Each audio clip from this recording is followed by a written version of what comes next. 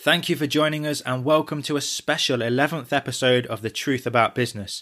My name is Benjamin Brain, and on this podcast I'll be sharing the 7 business truths that I've discovered after having spent time with all of my guests on the show so far.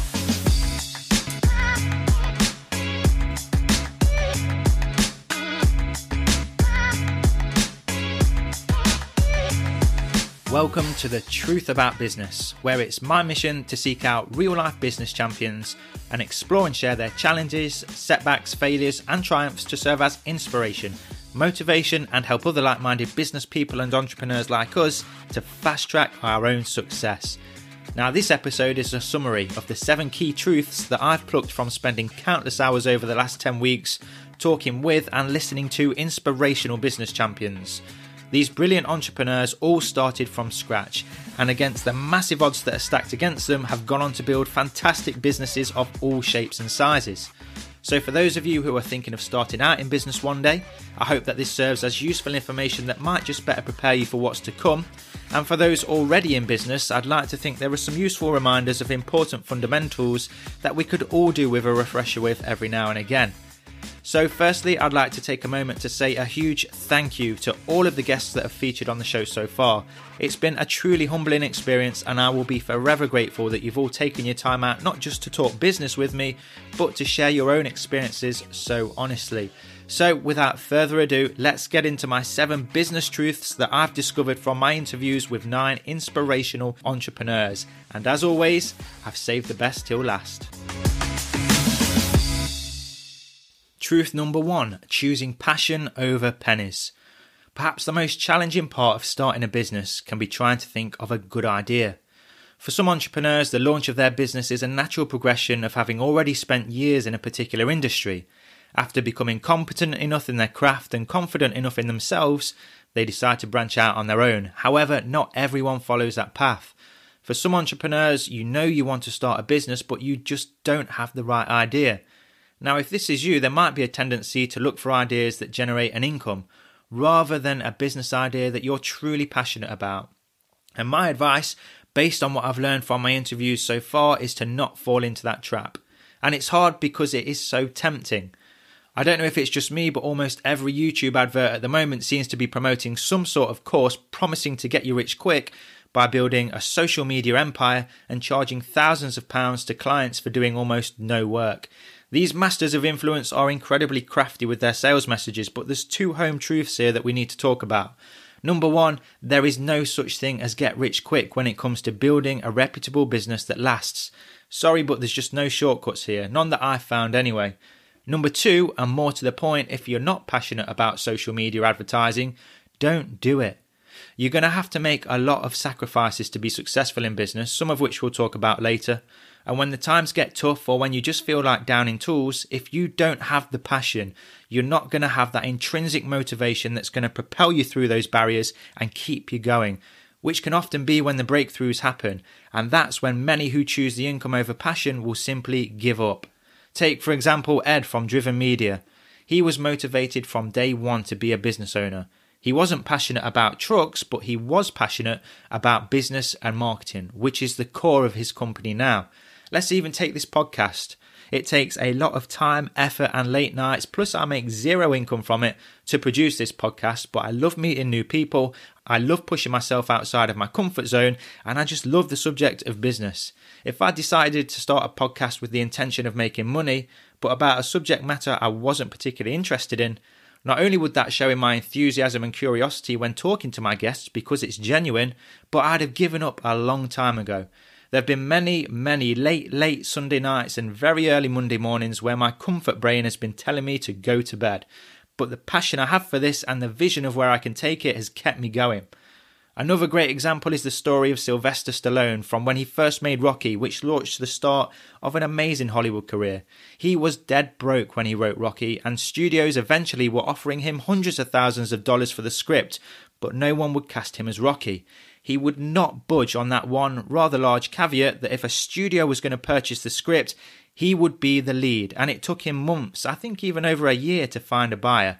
At one point, he even had to sell his dog, who he eventually bought back and actually features in the film Rocky. Butkus was Sly's actual dog, but he was so committed to his passion of being the lead role in the movie that he eventually took a lower price to be the main star, and look what happened.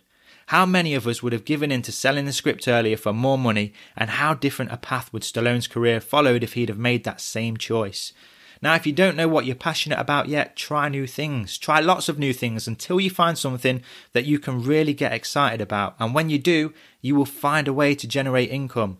So, truth number one is go for passion over pennies, which will serve you far better in the long term. And there's a quote from Colin White which sums it up nicely, and it goes, "Chase your passions and money will come. Chase money and you may never find your passion." Truth number two is start now. Now, one of the most daunting thoughts of being your own boss and starting out in business is the thought of day one. You've left your job and now you, your mortgage, your family relies on the income that you can generate, and it's 100% on you with no safety net. What I've learned from my guests about being successful in business is that you have to take risks. But it's not taking huge risks like some crazed daredevil with little or no thought put into the consequences. It's about taking calculated risks where, as Richard Branson says, you can protect the downside just in case things don't quite go to plan. The question is, how do you protect the downside of leaving your job to start your own business? Well, perhaps the best way is to have built a client base, a reputation, and a phone book of contacts before you ever even have to hand in your notice at your current place of employment. Even if you don't have the idea for your business yet, you can still start on all three of those things today. You see, a common theme from most of my guests was that, at least in the early days, they were avid networkers. Yvonne Gorman from Essential Print is a huge networker and is incredibly well known and admired in Derby business circles. She's hugely involved in the Derby Hood networking group, is a long-time member of Marketing Derby, eventually becoming a board member there, and even now she attributes a large chunk of new client business to people she's made a connection with whilst networking. Mark from Avid Media talks about how he would be networking several times a week. But eventually, when he did branch out on his own, the contacts that he'd met and the phone book he had built was one of the most important things to getting him started. Then there's Owen from Code 56, who moved over from America and knew nobody in the area. He himself described how he'd be at the opening of an envelope to begin with, but that was how he got his name out there, and now he's well known by all in the Derby Business Network. The beauty of still being employed whilst you're formulating your business is that you have a steady income, which means you can afford to go out there and provide your services for free. The two major benefits of this are that it helps to work out exactly what your customers are looking for. You can use this period to trial and experiment with different ideas and services, but it also allows you to build a great reputation in your sector and collect some valuable testimonials, which are going to be crucial to winning customers as a new business. Social proof, comments and reviews from clients, even if you have worked for free to get them, are worth their weight in gold when convincing new customers that they can put their trust in you to deliver the service you've promised. Now, the usual objections to this are, I already have a busy job, I have a family, I play my hobby twice a week, I have to take the dogs out, I don't have the time to do all of that. We do have the time. We all have the same time. We just choose which activities to allocate our time to depending on what's most important to us. It is the choices you make that are important, not the time that's available. And this really links back to the passion part. If you can't make the time to network and start building a client base now while still in employment, I'd suggest that you may be underestimating the time and sacrifices you're going to have to make to start a business. It's a great test of how passionate you really are about becoming your own boss. And a quote that sums up this point nicely is from Karen Lamb, and it goes, "A year from now, you may wish you'd started today." So even if you have no idea of what your business will be, you have no excuse not to start. Get out there, start networking, get out there and start providing your services for free whilst you can. Truth number 3, fire bullets first. This is a principle that's also echoed in the well-known business book Great by Choice by world-renowned thought leader Jim Collins. He and my guests talk about firing bullets before shooting cannonballs. And what this boils down to is testing your ideas or concepts before wholeheartedly launching into them. You see, when we have a business idea, our brains can trick ourselves into believing that it's going to be the world's best or most successful product or service, and there's absolutely no way that it will fail. It's easy to get carried away and spend a whole load of money on creating a fancy website, making stunning business cards, maybe even signing a lease on an office space. But then when it comes to actually finding paying customers, only then do you find that there's actually very little or no demand for the product or service you're offering. I've seen it happen, and all of this could be avoided by firing bullets first. So if you're thinking of starting a business or even launching a new product line or service, think first, how can you invest a minimal amount of resources and time to first prove the concept before you go out and start firing cannonballs? My own experiences lead me to believe that sometimes the reason we don't want to test the concept is because we're afraid of failure, and we're afraid that actually it might not be a good idea. So the defense mechanism is to spend money on everything else, but all you're doing is delaying the inevitable and making it a far more costly exercise than it has to be. It's better to fail fast, learn important lessons and make the necessary adjustments than to let blind faith or fear of rejection lead you down a dark path. Ed from Driven Media again is a great example of this. When the light bulb went off for his truck advertising business, the very next day he rang 20 hauliers to see if the idea had any merit to it. All he needed was a phone, nothing else. Then there's Tina from Poppy PR. She started with an incredibly basic business card and a very simple website that she didn't even pay for. But that was all she needed, because actually what would make or break her business was going out there, meeting potential clients and securing contracts. Everything else is secondary to that. Estelle from B knew there was a demand for her service because she was already providing a similar type of service whilst in employment. She used her evenings and spare time to build a client base, so by the time it came for her to start on her own, wondering if there was a customer base was not even a consideration. So, truth number 3 is to fire bullets before shooting cannonballs, to make sure that there is a demand for the service or product that you are going to provide before investing huge amounts of time, resources and money that you will never get back. Truth number 4, be prepared to make sacrifices. You're going to have to make sacrifices. Being an estate agent, I've watched my fair share of Kevin McLeod's Grand Designs programme, and there are a few key similarities that lie in building outstanding properties and building a business. The 3 things you can guarantee in every single episode is that the project is going to, number 1, take far more time than they'd scheduled for, number 2, cost way more than they budgeted for, and number 3, no matter how meticulous the planning process is, there are going to be problems that nobody could have possibly accounted for. It would be naive to start a business thinking that life is going to continue the way it did in your 9 to 5, because for almost all of my guests, this was not the case, and for many, even years later, it still isn't. Now, this isn't meant to deter you.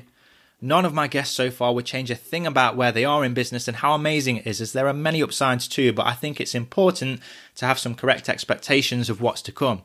The first sacrifice that my guests usually talk about is time.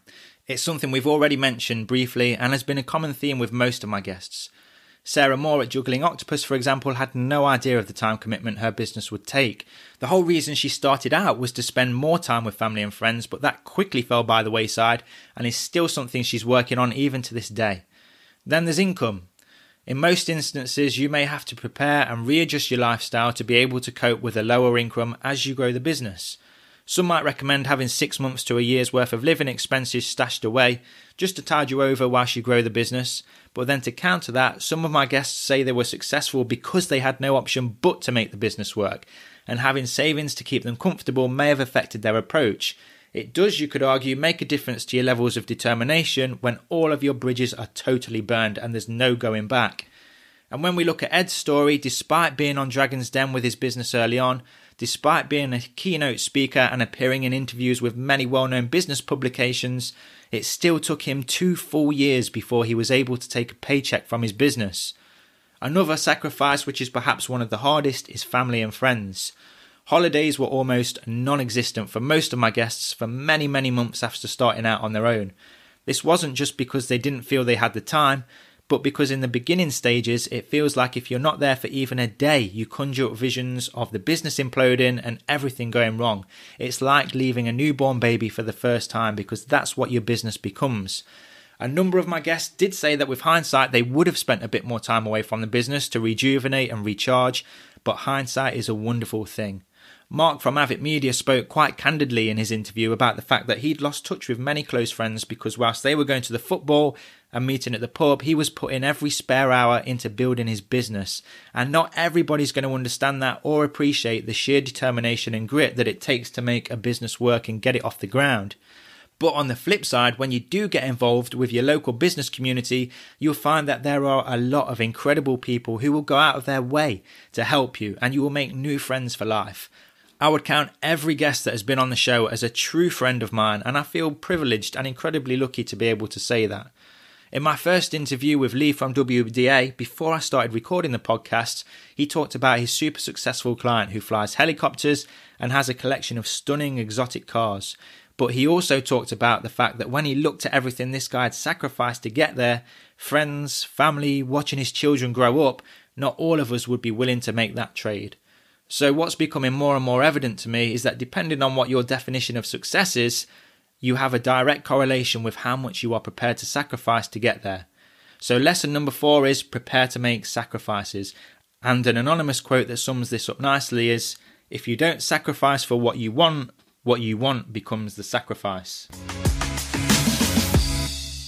Truth number 5, believe in yourself. Your beliefs and attitudes will play a key role in how successful you are in business. Perhaps one of the most important is your self-belief. You are going to be totally responsible and accountable for your income and the success of your business. There's going to be nobody you can blame if things go wrong, and if a client's not happy, it's on you. To be your own boss, you have to believe that you are good at what you do, and you are capable of being your own source of income. You can only deliver a subpar service or product for so long before you start to lose customers and word starts to spread. Having said that, I think there's often a misconception that successful business owners have unwavering self-confidence and constant total belief in themselves. This might be the perception from the outside, but it's clear that from talking to my guests about these feelings, we all have mental wobbles from time to time. But what seems to separate the successes from the non-starters is the ability to experience the same feelings but move past them rather than let them hold us back. This is a clear trait of high-performance people, not just in business, but in sport too, as was evidenced in Chloe Maudsley's from the Derbyshire Institute of Sport interview and her fascinating observations of high-performance athletes. Some of the entrepreneurs that are featured on the show have mastered just putting these thoughts to the back of their mind. Take Tamsin Wheatcroft, for example, who just gets stuck back into work, and as she does so, any self-doubt just melts away. Another way of combating these feelings, and one that I've taken on for myself, was Tamsin's and Sarah's strategy of having goals clearly written down and stuck on the bathroom mirror, or having a vision board chock full of inspirational and motivational images. Whenever the self-doubt or imposter syndrome kicks in, reviewing your goals and reaffirming your why seems to be a great way of hushing that little demon in the back of our minds that tries to sabotage our ambitions and tries to trick us into taking the easy way out. So, lesson number 5 is that you must believe in your own abilities and also realise that from time to time your self-confidence may slip, but it's the same for all of us, and you have to have the resilience and the mental strength to not let it put you off. It's self-esteem and self-belief that empowers you to make that first phone call to a potential client. It's what pushes you past caring what others think of you and publishing that first video on YouTube. And it's what will help to keep pushing you forwards despite experiencing many rejections, of which there will be plenty. And the following anonymous quote sums this truth up well. The strongest factor for success is self-esteem. Believing you can do it, believing you deserve it, and believing you will get it. Truth number 6, adopt a can-do mindset. There's a type of business mindset that I'm starting to strongly believe is a clear indicator of how far a person will get in business. That mindset is a belief that there is always a way, no matter how big the obstacle or how large the challenge. It struck me that all of my guests tackle issues with the attitude of how do we get around this, or how do we make it happen. It's a million miles apart from the mindset of what I believe most of the population adopts, which is defaulting to we can't do this or it's never going to work. You see the latter happening in all walks of life, wherever you go, day-to-day conversations, online forums, comments on social media, and I found that when people hide behind online personas and anonymous accounts, you can usually tell with a degree of accuracy who is truthfully more likely to be successful in business from which of these mindsets they adopt. For example, Owen Conti couldn't have put it better in his interview when he mentioned that if you tell him you want to go to the moon, he's not going to shoot you down and tell you to be more realistic. He's going to work out how serious you are and then put a plan together with you to make it happen. Yes, he might have been slightly exaggerating with regards to the outcome, but that mindset of anything is possible is a total game changer. When Sean Barker approached Mark to be the photographer in his testimonial game at Derby County, there are many of us who might have turned down the opportunity not feeling quite ready to take on such a challenge. But Mark didn't. He said yes, and then he found a way to make it happen, borrowing equipment from others and calling in favours. He still generates business from the results of that shoot years later. It's an attitude I also greatly admire in someone who I would consider to be a mentor of mine and that I hope to get on the show one day. Let's just call him John. There are many problems I've relayed back to John where I think I'm at a dead end, and I'll be challenged with, have you tried this? Have you tried that? Have you spoken to this person? And I'll realise that the only dead end was my own thinking. There is always a way. John is now super successful and worth tens of millions after having sold his business a few years back, but it's clear to me that this attitude is a large contributor to that. The problem is not necessarily the problem, it's how we think about the problem. It's a difficult mindset to understand and adopt, and it can be frustrating being with somebody who believes that anything is possible when you're not quite at the same level. But I think it's something you can train and change within yourself with a conscious effort to approach things in a different way. And when you do, it's like being plugged into the matrix where all of a sudden you're exposed to a world where anything is possible.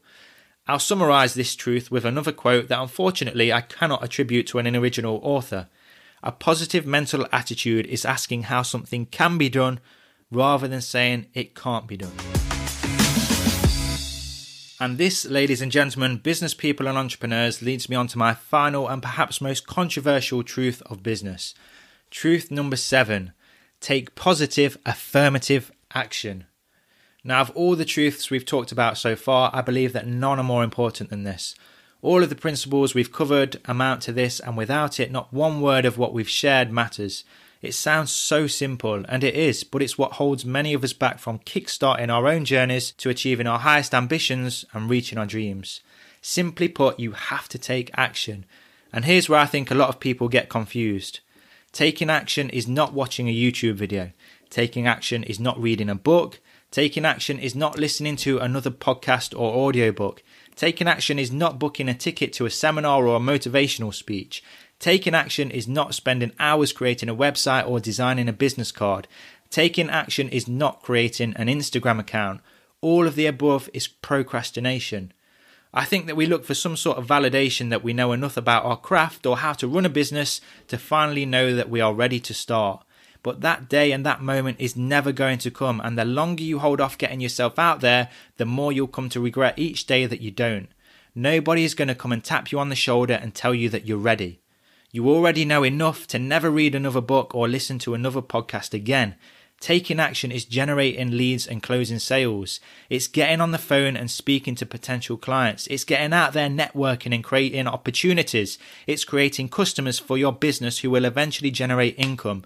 Because if there's anything that is consistent for every guest that I've had on the show and every guest I will ever have on in the future, it's that they all need customers. If you don't have customers, you don't have a business. Take Ed's story again, for example.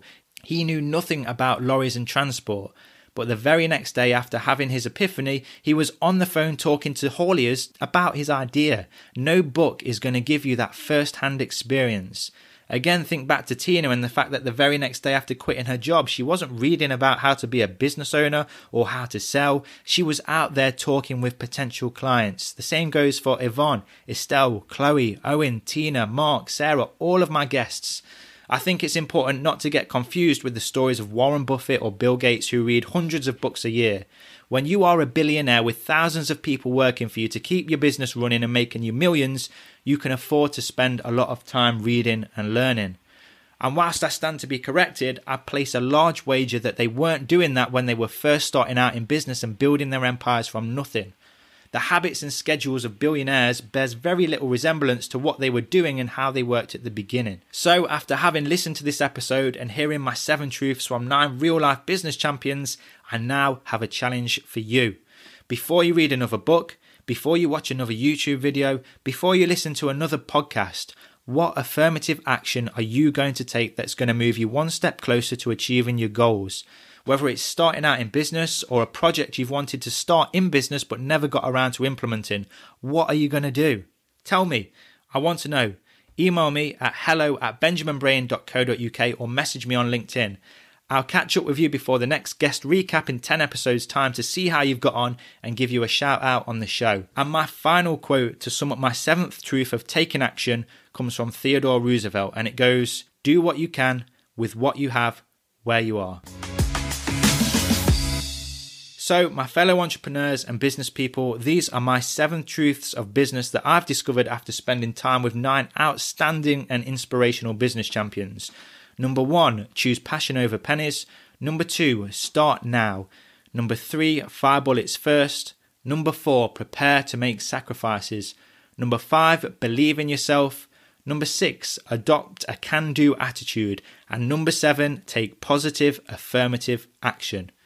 So whilst this episode may include some home truths that could be hard to hear, my hope is that knowing the experiences of other business owners, you feel even more motivated by having a better idea of what's to come. Remember, you have what it takes, and by taking stock of the principles above, there is nothing that you cannot achieve. Thank you for sharing your time with me, and watch out for the next episode of The Truth About Business, which will feature the brilliant telecoms entrepreneur Johnny McPhee.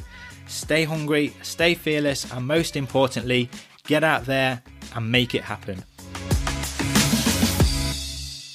Just a couple of things before you go. I'd like to thank all of my listeners for your support, your reviews, and the many messages I've received recently. It really does make a difference to know that people out there are listening and enjoying the show, so keep them coming. And a big thank you again to all of my guests so far, because without you, none of this would have been possible. Now, if you enjoyed this episode, head over to www.benjaminbrain.co.uk, where you'll find all of my brilliant interviews with inspirational business champions and entrepreneurs, and you can also sign up for new episode notifications. I've got some more fantastic guests already lined up for my next 10 episodes, so you're going to want to make sure you don't miss out. That address again is www.benjaminbrain.co.uk.